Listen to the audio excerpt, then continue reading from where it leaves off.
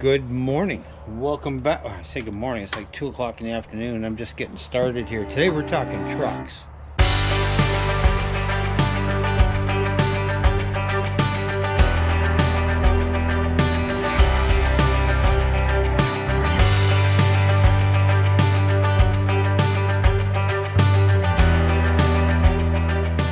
All right, you all know I have a dirty 2017 Silverado. I like this truck. Now, I've always owned Fords, and I'm going to tell you, I had a 2015 Ford F-150 4x4, and it was black because everything else I own is black except that. And I loved that truck. The problem is that the transmission went in it, the rear end went in it, and the computer was going in it all at the same time. Quite sure what that was all about. I always wanted to try a Silverado because I like Chevys. So this time I bought a Silverado. Now, I have had this truck for going on about 2 years now, and I like it. It has more features that you can shake a stick at. As I said, it is dirty. We use this truck. One thing I didn't want was leather interior. So what did I buy? Leather interior. Now, y'all don't yell at me. I told you it was dirty. Here's the problem. Look at this here. You see that? Look at this. That, my friends, is dog hair. Now, you guys know we have Axel and Diesel, a couple of German Shepherds that we absolutely adore. And one day I thought it was a good idea to put them in the back seat and go pick all up from school.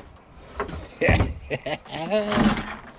gonna go with that's a big fat no, because I've tried everything to get this dog hair out of here and it won't come out.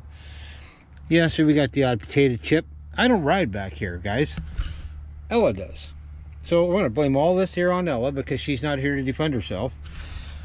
But what I'm going to do is I'm going to cut. Let me back up. We bought a treadmill. And with the treadmill, it was for Jen's studio. And with the treadmill come a nice rubber mat. A really nice rubber mat. She didn't need that because we have horse mat on the floor at the studio, so she didn't need the mat.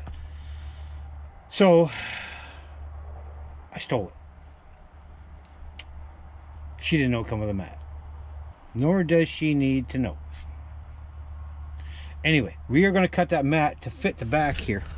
Now, wonder what all this stuff is? I think that's pretty self-explanatory. I've got a toque. I've got some look like Tostitos in case I get stranded somewhere. I got something I can nibble on. This is a go bag. I'll talk more about a go bag later on, but this here is supposed to be in the back. This is a tire inflator. Those over there are binoculars. In case my glasses go out, I can strap those to my head and I can see where I'm going. So yes, it needs a cleaning. I am going to have my truck detailed. I'm not sure whether I'm going to do it or take it and have it done. It's about $125 here in town to have somebody detail your vehicle. For the amount of time it's going to take me, it might be feasible for me to do that. So that may be the route we're going to take. But prior to that, I want to get that rubber mat cut to fit on the floor back here. So should, for whatever reason, I put the dogs back here again, it's protected from the hair. I can just vacuum the hair up. And we're expecting snow in the next couple of days. And of course, we live here in Ontario, so it snows quite frequently. I don't want to mess up my carpet. I don't want to mess up my floor. So that's where I'm going to put it down. Also, let's take it to the back. In the back, well, there's the mat.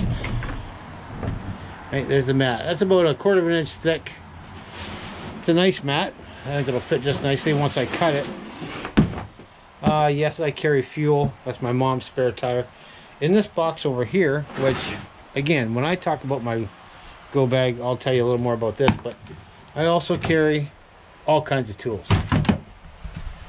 Last thing I want to do is get stranded on the side of the road with nothing. Job number one right now, I'm going to put this in the back of my truck, spread it across, see where we're at and where it needs cutting. And obviously it needs to be cleaned up a little bit. Not a big deal.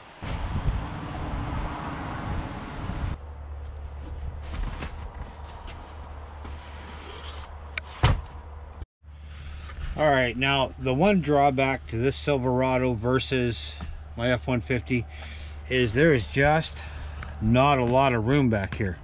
But again, I don't ride back here, so I don't care. And Ella's small, so she does okay. But I just realized putting this in here, there's no way you're gonna get anywhere. I mean, I can't even roll it across there because it's just way too big. I'm gonna move the seats up and we'll see if we get a little bit more room. We'll try and roll this across and we'll get cutting.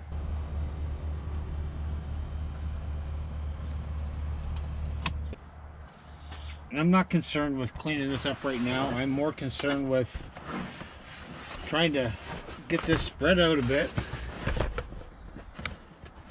so I can figure out where I'm at, what I may or may not need, and also maybe want to get rid of the straw. You big dummy. I'm behind you, no need to turn around. I am going to fit this down here as best I can. There we go, there we go. We got it coming now. Okay, so you can kind of see what I'm going for here.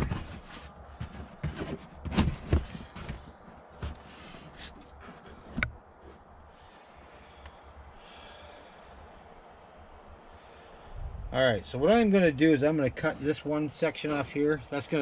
I got probably 14 inches hanging over the edge out there. So I'm going to cut this one piece off here, try and get it straightened out. Now you got to remember there's a hump in the middle of the floor here. Not much, probably about 6 inches. And we got to allow for that because once I put some weight on it to get it molded around the hump, I don't want to come up short on the edge. Where you going? You good? I don't want to come up short on the edges. So let me cut this here off and then we'll see what happens.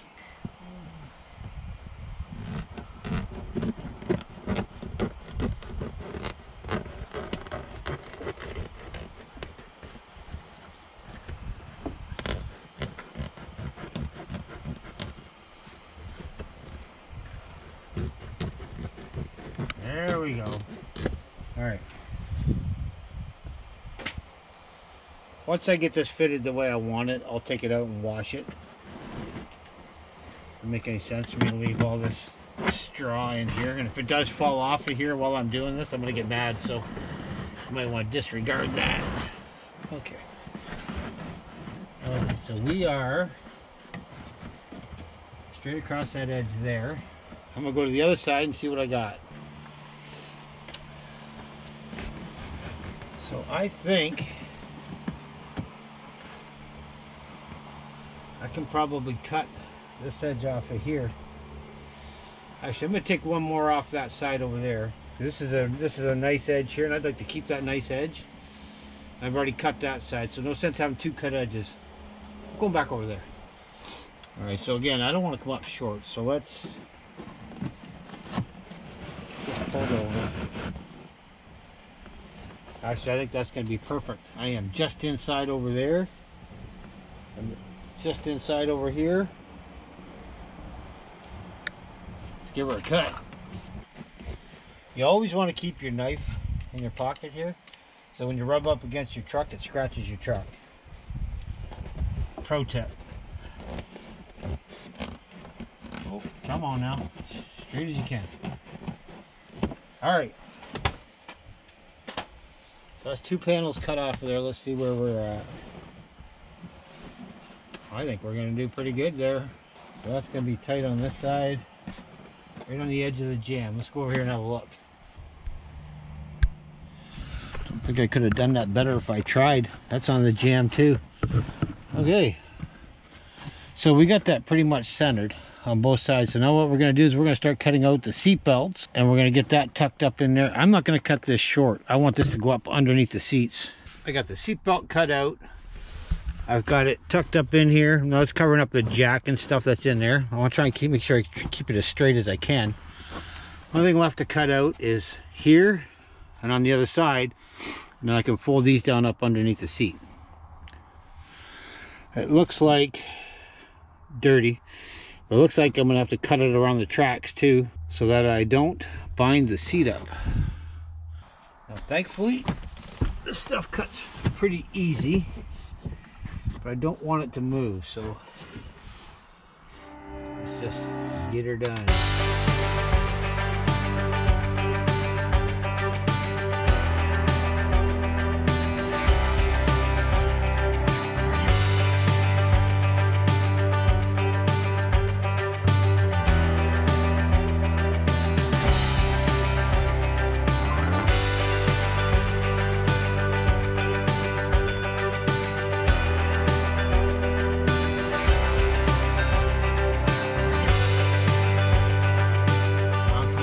And I'll show you where we're at. All right, so we got this cut around here. It goes up under the seat. The problem is the track for the seats there, so I'm gonna have to cut that track out, which is not really a big deal. Same on this side over here. So I might cut this one here out. This one here, yeah, same with it, because it's got the cover that comes right over to the side, so I might as well just cut them out in the middle right here. All right, so here's what we got. We got it cut around here because it's got to have room for the track to go. And same with over here. I thought that maybe that was a potato chip for later, but that's just a leaf. All right, you see what I mean? So that goes up underneath the seat. The seat's going to come back. This here all has to get heated up and have some weight put on it. And then that will hold it down and mold up over the seat. So let's go get the other side done. Now this is not held down by anything, but we're cut around the track here, around the track there, and same on the other side. Now what I'm going to do is I'm going to go to the studio and get some weights and put some weights on there, because you see it's bubbled up here. That is an actual hump over there that I got pulled down. So we get the weights on all the sides, let it sit there for a while, heat the inside of the truck up a little bit, and that should mold to it. Only thing left to do now is pull this out and get rid of the straw, because I'm not quite a farmer yet. Enough.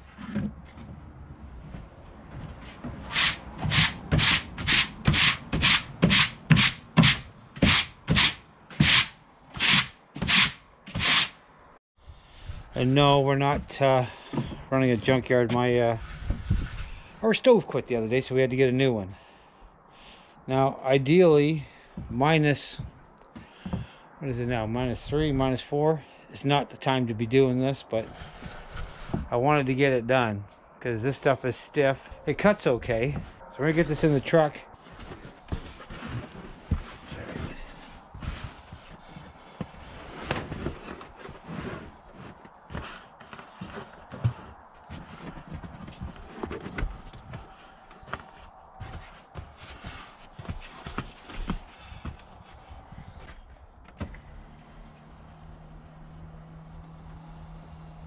Now, I know it's not perfect, but you have to ask yourself, does it work?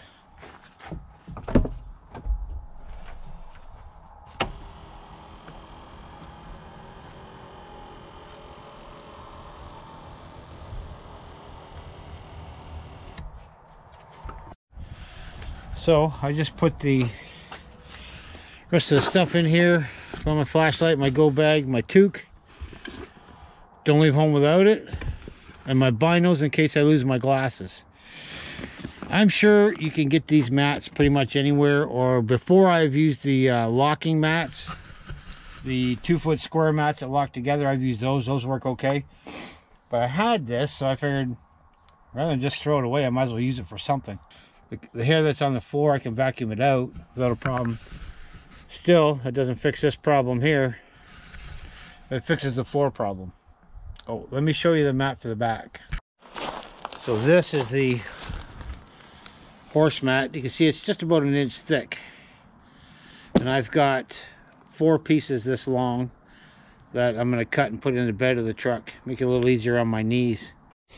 Now, I really haven't done anything to this truck other than my friends over at Cottingham Tire did put a leveling kit in there for me. Looks like I am in need of tires.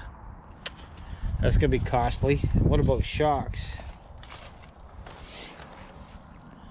Still got the factory shocks on here, so the tires are getting a little low. And if you all know me by now, I like black and I don't like chrome. And I got chrome wheels, so that means if I change the tires, I got to change the wheels. We're looking about $2,000 roughly if I want a stock wheel and the dirt track tires. So I like something with a little bit of mud grip. We hunt, we fish. This truck's been in fields, it's been wherever, but these tires here are not conducive to the outdoor life. Conducive, that's a pretty big word for me. How am I going to squeak that past her?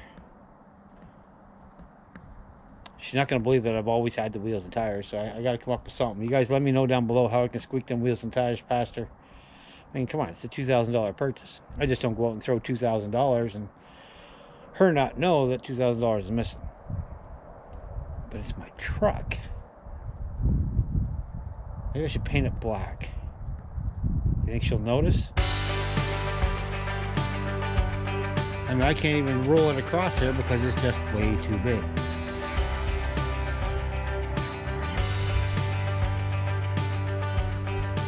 Anyway.